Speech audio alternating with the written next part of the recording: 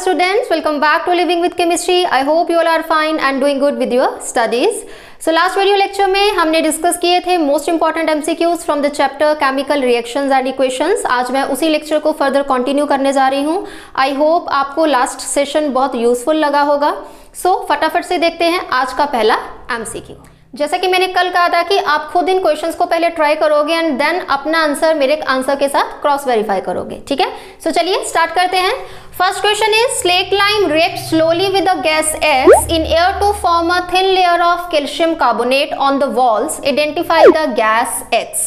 ठीक है, अब इस क्वेश्चन का आंसर मैं आपको नहीं बताने वाली हूँ बिकॉज ये क्वेश्चन मैं आपको होमवर्क के लिए दे रही हूँ. यस, आप लोग बोलोगे कि मैम स्टार्टिंग में ही होमवर्क दे रहे हैं. इसीलिए होमवर्क दे रही हूँ बिकॉज लास्ट सेशन में हम इस टॉपिक से 2-3 क्वेश्चन ऑलरेडी डिस्कस कर चुके हैं. तो चलिए हम अपना सेकेंड क्वेश्चन देखते हैं. Second question is the formation of slaked lime from quicklime is an exothermic reaction, endothermic reaction, combination reaction, both A and C. Now हमारा क्वेश्चन अराइज होता है कि सबसे पहले हमें पता होना चाहिए कि एक्सोथर्मिक रिएक्शन क्या होते हैं, एंडोथर्मिक रिएक्शंस क्या होते हैं, कॉम्बिनेशन रिएक्शन क्या होते हैं. ठीक है, सो सबसे पहले बात कर लेते हैं हम कॉम्बिनेशन रिएक्शन की. Combination reactions are those reactions in विच 2 और more reactants combine with each other to form a single product. क्या होते हैं कॉम्बिनेशन रिएक्शन? बहुत ही सिंपल है, बहुत ईजी टू लर्न है. सिर्फ आपने याद रखना है कि जब 2 या 2 से ज्यादा रिएक्टेंट्स आपस में कंबाइन करके एक सिंगल प्रोडक्ट बना देते हैं तो उस रिएक्शन को हम क्या बोलते हैं? कॉम्बिनेशन रिएक्शन बोलते हैं. बिकॉज आपको एग्जाम में इस तरह का क्वेश्चन भी पूछा जाता है कि आपको कुछ रिएक्शन दे दिए जाएंगे और आपको आइडेंटिफाई करने के लिए पूछा जाएगा कि ये रिएक्शन किस रिएक्शन को बिलोंग करता है, कॉम्बिनेशन रिएक्शन है या किस टाइप का रिएक्शन है ये. ठीक है, एक्सोथर्मिक और एंडोथर्मिक रिएक्शन भी दिया हुआ है. सो हमें ये भी पता होना एसेंशियल है कि एक्सोथर्मिक रिएक्शन क्या होते हैं और एंडोथर्मिक रिएक्शंस क्या होते हैं. Exothermic reactions are those reactions which are accompanied by the evolution of heat. Means उस तरह के रिएक्शन जो होने के बाद जिनमें प्रोडक्ट फॉर्मेशन के साथ एवोल्यूशन ऑफ हीट होती है, मींस साथ में हीट भी इवॉल्व होती है, उन रिएक्शंस को क्या बोलते हैं? एक्सोथर्मिक रिएक्शन बोलते हैं. On the other hand endothermic reactions कौन से रिएक्शंस होते हैं? These are the reactions which are accompanied by absorption of heat. Means ये उस तरह के रिएक्शन हैं जिनको होने के लिए, जिनको प्रोडक्ट फॉर्मेशन करने के लिए हीट को एब्जॉर्ब करना पड़ता है. जब तक ये हीट नहीं लेंगे, हीट एनर्जी एब्जॉर्ब नहीं करेंगे, ये प्रोडक्ट फॉर्मेशन नहीं करेंगे. So very simple, exothermic reaction में हीट इवॉल्व होती है और एंडोथर्मिक रिएक्शन में हीट एब्जॉर्ब होती है. बहुत सिंपल कॉन्सेप्ट है. Option D is the correct option because slaked lime जब क्विक लाइम में कन्वर्ट होता है तो इस रिएक्शन को हम एक्सोथर्मिक रिएक्शन भी बोल सकते हैं और कॉम्बिनेशन रिएक्शन भी बोल सकते हैं. बिकॉज इसमें 2 रिएक्टेंट्स मिलकर एक सिंगल प्रोडक्ट बना रहे हैं और जब दोनों रिएक्टेंट आपस में रिएक्ट कर रहे हैं और प्रोडक्ट फॉर्मेशन हो रही है तो साथ में बहुत सारी हीट इवॉल्व हो रही है. So that is why the option D is the correct option. ये जो रिएक्शन है ये एक्सोथर्मिक रिएक्शन भी है और कॉम्बिनेशन रिएक्शन भी है.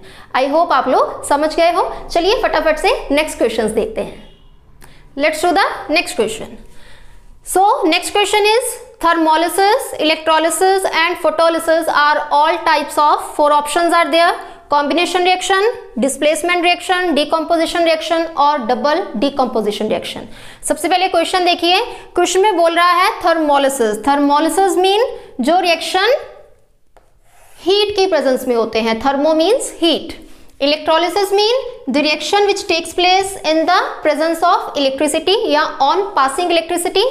And photolysis mean the reaction which takes place in the presence of sunlight या light energy, right? सो बोल रहा है तीनों जो रिएक्शंस हैं वो इनमें से कौन से रिएक्शन की टाइप हैं. अब कॉम्बिनेशन रिएक्शन देखिए. कॉम्बिनेशन रिएक्शन में क्या होता है? 2 या 2 से ज्यादा रिएक्टेंट कंबाइन करके एक सिंगल प्रोडक्ट बना देते हैं. Next comes displacement reaction. Displacement reaction में क्या होता है? अ more active metal displaces a less active metal. ठीक है, रिएक्टिविटी सीरीज हमें जो दी गई है उसके अकॉर्डिंग जो मेटल ज्यादा एक्टिव है वो एक लेस एक्टिव मेटल को उसके कंपाउंड में से उठा के बाहर निकाल देती है. ठीक है, एंड डबल डिकम्पोजिशन रिएक्शंस में क्या होता है? It is just exchange of ions. इस टाइप के रिएक्शंस में क्या होता है कि आयंस का एक्सचेंज हो जाता है एंड एक्सचेंज होने के बाद हमें प्रोडक्ट मिल जाता है. एंड एक और ऑप्शन है डीकम्पोजिशन रिएक्शन. अब आप खुद ही दिमाग लगा के सोच के देखिए. डीकम्पोज मतलब किसी चीज का टूटना, किसी चीज का टूटना और टूट के हमें प्रोडक्ट देना.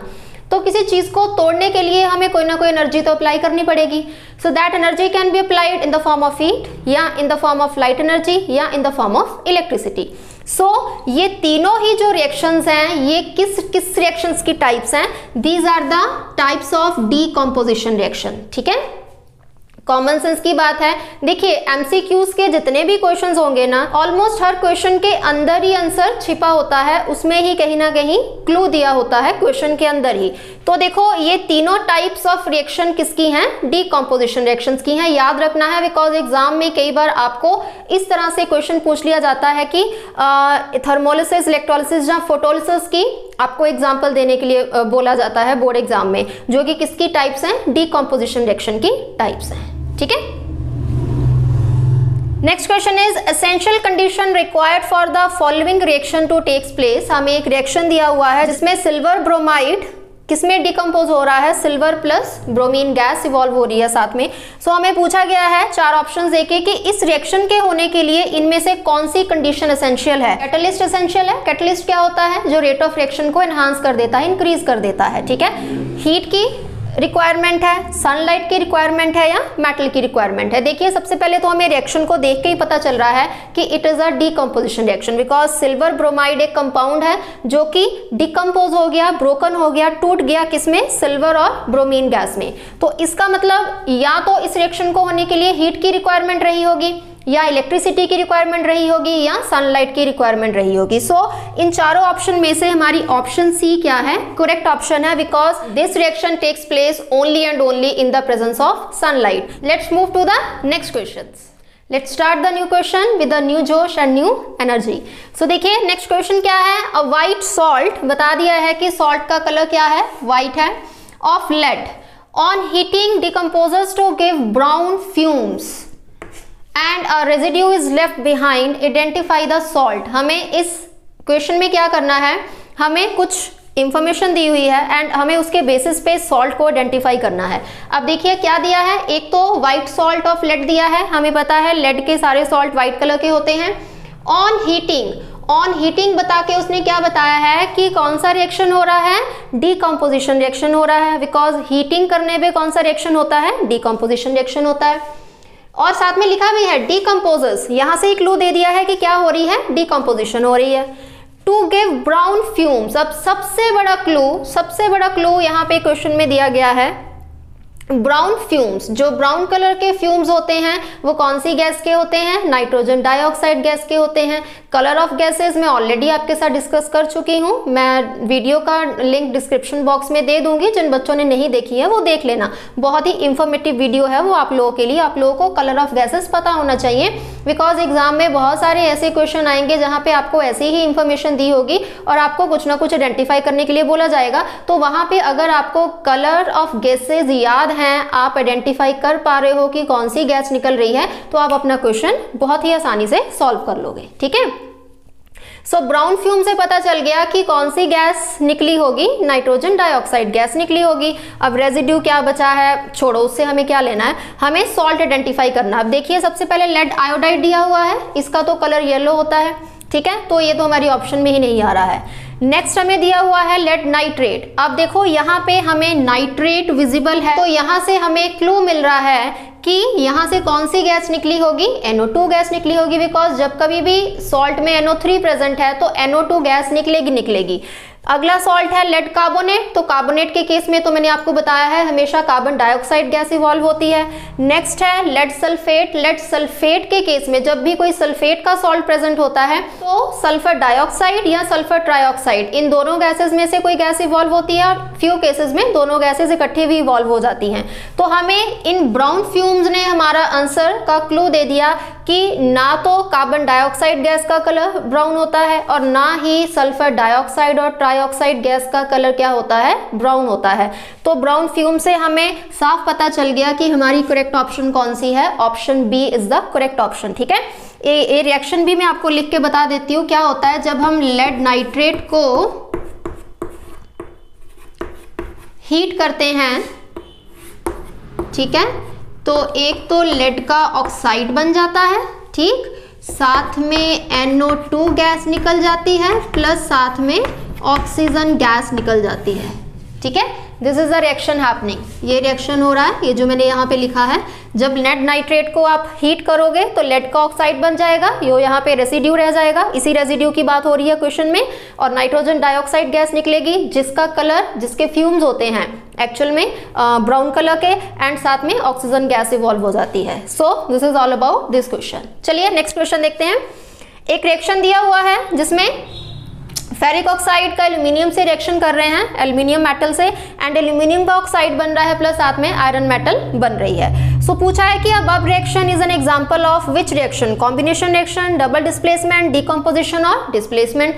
अब देखिए यहाँ पे तो भी सीधा ही पता चल रहा है कि this is an example of displacement reaction. Option D is the correct option. क्यों? बिकॉज एल्यूमिनियम क्या है, aluminium is more reactive as compare to iron. तो ये क्या करेगा, आयरन को आयरन के कंपाउंड में से उठा के बाहर मारेगा और खुद उसकी जगह ले लेगा। यही हो रहा है, देखो एक्चुअल में एल्यूमिनियम ने आयरन को उठा के बाहर मारा और खुद से ऑक्सीजन के साथ आके अटैच हो गया। So this is an example of displacement reaction, जिसमें एक मोर एक्टिव मेटल एल्यूमिनियम ने एक लेस एक्टिव मेटल आयरन को उसके कंपाउंड में से डिस्प्लेस कर दिया। आपको एक्टिविटी सीरीज याद होना बहुत जरूरी है, जिसे आप रिएक्टिविटी सीरीज भी बोलते हो, वो आपको लर्न होनी चाहिए, वो आपको एग्जाम में बहुत हेल्प करेगी। चलिए फटाफट देखते हैं next question. Let's look into next question. On immersing an iron nail in copper sulfate solution for few minutes, you will observe। क्या बोल रहा है कि एक आयरन की नेल है, नेल मीन मेक, ठीक है, उसको कॉपर सल्फेट सोल्यूशन में डिप कर दिया है, एंड डिप करने के बाद बोलता आप क्या ऑब्जर्व करोगे, no reaction takes place, no change in color of solution, third one is surface of iron nail acquires a black coating, and fourth one is color of solution changes to green। अब देखिए सबसे पहले reaction देख लेते हैं कि reaction क्या हो रहा है। क्या है, आयरन की नेल है, किस में डिप कर रहे हैं, कॉपर सल्फेट में डिप कर रहे हैं। ये आपकी एनसीईआरटी की बुक में एक्टिविटी भी दी हुई है। तो अब देखिए क्या होगा, कॉपर ज्यादा एक्टिव है आयरन से या कम एक्टिव है। रिएक्टिविटी सीरीज में कॉपर आयरन से नीचे लाई करती है, इसका मतलब क्या है कि आयरन की रिएक्टिविटी ज्यादा है एज कंपेयर टू कॉपर। इसका मतलब क्या है कि आयरन क्या कर सकता है, कॉपर को उसके कंपाउंड में से उठा के बाहर मार सकता है। तो वो ऐसा ही कुछ करेगा, वो कॉपर को उठा के बाहर फेंक देगा और उसकी जगह खुद ले लेगा। तो क्या बन जाएगा, आयरन सल्फेट बन जाएगा, और साथ में कौन सी मेटल बन जाएगी, कॉपर मेटल बन जाएगी। ठीक है, तो ये जो कॉपर सल्फेट होता है इसका कलर क्या होता है, इसका कलर ब्लू होता है। ठीक है, कलर ऑफ कंपाउंड्स पे भी मैं एक वीडियो डालूंगी, ये बहुत एसेंशियल है आप लोगों को सीखने के लिए। इसके बाद शायद मैं नेक्स्ट वीडियो वही अपलोड करूं, तो उसे भी ध्यान से देखिएगा, बिकॉज आपको इस तरह के क्वेश्चन करने के लिए हर एक कंपाउंड का कलर पता होना बहुत एसेंशियल है। तो कॉपर सल्फेट ब्लू कलर का था, जब कॉपर बाहर निकल गया और उसकी जगह किसने ले ली, आयरन ने, तो क्या बन गया, आयरन सल्फेट कंपाउंड बन गया। And we know that iron sulphate का कलर क्या होता है, ग्रीन होता है। इसका कलर क्या होता है, ग्रीन होता है। तो इनमें से कौन सी ऑप्शन सही हो गई, option D is the correct option. The colour of solution changes to green. क्यों, क्योंकि अब कॉपर सल्फेट की बजाय सोल्यूशन में किसकी प्रेजेंस हो गई है, आयरन सल्फेट की हो गई है। आयरन सल्फेट की प्रेजेंस के कारण सोल्यूशन का कलर क्या हो जाएगा, ग्रीन हो जाएगा। ठीक है, देखिए नेक्स्ट क्वेश्चन, ये क्वेश्चन भी डिस्प्लेसमेंट रिएक्शन से था। On adding silver into copper sulphate solution you will observe. अब क्या कर दिया है, सिल्वर को ऐड कर दिया है कॉपर सल्फेट सोल्यूशन में। आइए देखते हैं क्या रिएक्शन हो रहा है। सिल्वर को किस में ऐड करा है, कॉपर सल्फेट सोल्यूशन में। ठीक है, कॉपर सल्फेट सोल्यूशन में हमने ऐड कर दिया है। अब देखिए क्या सिल्वर कॉपर को कॉपर सल्फेट के कंपाउंड में से उठा के बाहर फेंक सकता है, is it more reactive as compare to copper. अब रिकॉल करिए कि सिल्वर रिएक्टिविटी सीरीज में कहाँ लाई करता है, कॉपर के ऊपर लाई करता है या कॉपर के नीचे लाई करता है। We know that silver copper से नीचे लाई करता है, इसका मतलब क्या है कि silver is less reactive as compare to copper. So silver में इतनी क्षमता नहीं है, उसमें इतनी पावर नहीं है कि वो कॉपर को कॉपर के कंपाउंड में से उठा के बाहर मारे और उसकी जगह ले ले। ठीक है, ये बेचारा थोड़ा सा कमजोर है, कॉपर ज्यादा स्ट्रांग है। तो यहाँ पे कोई भी रिएक्शन नहीं होगा, this reaction can not be possible. ठीक है, तो यहाँ पे आपकी ऑप्शन नंबर 1 क्या हो जाएगी, correct option. No reaction takes place एक और ऑप्शन थी silver displaces copper, third one थी कॉपर डिस्प्लेसेस सिल्वर। कुछ भी पॉसिबल नहीं है, ठीक है। कॉपर तो डिस्प्लेस कर ही नहीं सकता बिकॉज उसमें कोई कंपाउंड ही नहीं है, वो अकेली मेटल है। सिर्फ मेटल दूसरी मेटल को उसके कंपाउंड में से डिस्प्लेस कर सकती है, तो सिल्वर में इतनी पावर ही नहीं है कि वो कॉपर को कॉपर सल्फेट के कंपाउंड में से डिस्प्लेस कर दे, इसलिए ये रिएक्शन पॉसिबल ही नहीं है, ये रिएक्शन नहीं होगा। देखो बच्चे, इस तरह के क्वेश्चन बहुत इंपॉर्टेंट है, एग्जाम में इस तरह के क्वेश्चन अक्सर पूछे जाएंगे आपसे बोर्ड के एग्जाम में। तो आपने जो एसेंशियल चीजें हैं वो अपने माइंड में रखनी है। डिस्प्लेसमेंट रिएक्शंस के लिए रिएक्टिविटी सीरीज का लर्न होना मस्ट है, वो आपको याद होनी चाहिए। चाहे आप एग्जाम से पहले अपनी शीट पे उसे ऑलरेडी बना लो, सो दैट जब आप क्वेश्चंस करो तो आपको कंफ्यूजन ना हो, और कंफ्यूजन हो भी तो आप उसे क्लैरिफाई कर पाओ, ठीक है। सो इस तरह के क्वेश्चंस को आपने जरूर ट्राई करना है, जितने ज्यादा हो सके इस तरह के क्वेश्चंस को ट्राई कीजिए, सो दैट आप एग्जाम में आराम से इस तरह के क्वेश्चन को अटेम्प्ट कर पाओ। चलिए नेक्स्ट क्वेश्चन देखते हैं।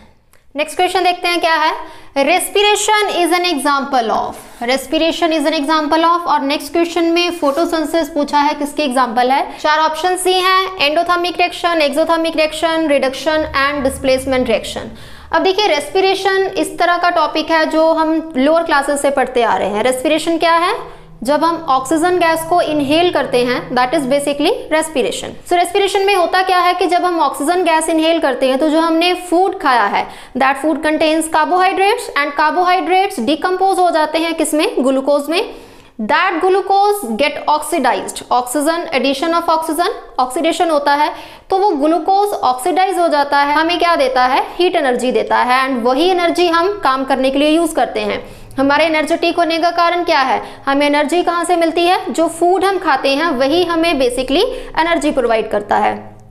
सो रेस्पिरेशन में मेनली क्या हो रहा है? हीट एनर्जी इवॉल्व हो रही है। सो आई थिंक अब आप बहुत आराम से बता दोगे कि इनमें से कौन सी ऑप्शन करेक्ट है, एंडोथर्मिक है कि एक्सोथर्मिक है। देखो, रिडक्शन तो बिल्कुल नहीं है, एंड डिस्प्लेसमेंट का तो कोई लेना देना ही नहीं है, क्योंकि डिस्प्लेसमेंट रिएक्शन में तो एक more active metal less active metal को डिस्प्लेस कर देती है। तो ऑप्शन ए और बी में से ही कोई ना कोई करेक्ट ऑप्शन है। तो ऑब्वियसली हमारी ऑप्शन बी क्या है? करेक्ट ऑप्शन है। क्यों? बिकॉज यहाँ पे हीट एनर्जी इवॉल्व हो रही है, और जिन रिएक्शंस में हीट एनर्जी इवॉल्व होती है, हीट बाहर निकलती है, उन रिएक्शंस को हम क्या बोलते हैं? एक्सोथर्मिक रिएक्शन बोलते हैं। तो याद रखना है, this is an important question, ये जीके का भी एक इंपॉर्टेंट क्वेश्चन है, ठीक है। तो आपको पता होना चाहिए कि respiration is an example of exothermic reaction. Next comes photosynthesis is an example of exothermic reaction, endothermic reaction, decomposition या डिस्प्लेसमेंट। फोटोसिंथेसिस क्या है? एक प्रोसेस है जिसमें green plants in the presence of sunlight अपना फूड बनाते हैं, कार्बन डाइऑक्साइड प्लस वाटर मिलके ग्लूकोज बनाते हैं, और साथ में ऑक्सीजन गैस बाहर निकलती है, जिस ऑक्सीजन गैस को हम सांस लेने के लिए यूज करते हैं। सो यहाँ पे क्या हो रही है? हीट एनर्जी एब्जॉर्ब हो रही है। सो इट मीन्स ये कौन से रिएक्शन की एग्जांपल है? It is an example of endothermic reaction, because endothermic reactions are those reactions which accompanied by absorption of heat. जहां वो रिएक्शन जिनमें हीट एनर्जी एब्जॉर्ब होती है, उन्हीं को हम क्या बोलते हैं? एंडोथर्मिक रिएक्शंस बोलते हैं। तो याद रखना है, respiration is an example of exothermic reaction and photosynthesis is an example of endothermic reaction, ठीक है। So this is all about today's 10 important MCQs। Next 10 important MCQs मैं आपके साथ नेक्स्ट वीडियो लेक्चर में डिस्कस करूंगी। बहुत इंपॉर्टेंट है वो 10 MCQs, बिकॉज वो oxidation, reduction, redox reaction topic से रिलेटेड सारे MCQs होंगे। This topic redox reaction, oxidation, reduction is very very very important from the examination point of view. तो बहुत अच्छे से करना है उसको भी आपने। तो नेक्स्ट वीडियो में हम उससे रिलेटेड सारे MCQs कवर करेंगे। सो आई होप आज का सेशन आपको अच्छा लगा होगा। अगर अच्छा लगा है तो प्लीज़ कमेंट सेक्शन में कमेंट करके मुझे ज़रूर बताइएगा। It will really motivate me. सो मिलूंगी आपसे फिर नेक्स्ट वीडियो लेक्चर में with few more important MCQs। Till then stay tuned, keep studying, keep watching my videos, keep supporting, and thanks for watching this video.